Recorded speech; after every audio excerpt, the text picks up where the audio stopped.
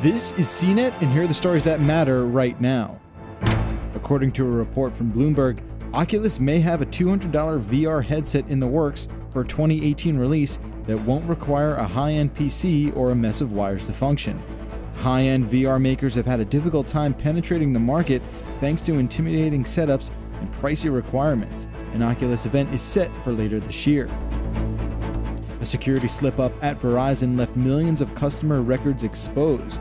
Data from more than 14 million subscribers who called customer service in the past 6 months was found on an unprotected Amazon storage server. The information contained customer names, cell phone numbers, and account PINs.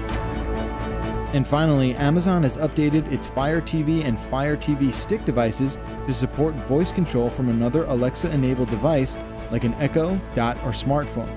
Now customers can control content simply by speaking commands out loud. You can stay up to date with the latest by downloading the CNET Tech Today app in the Apple or Google Play Store.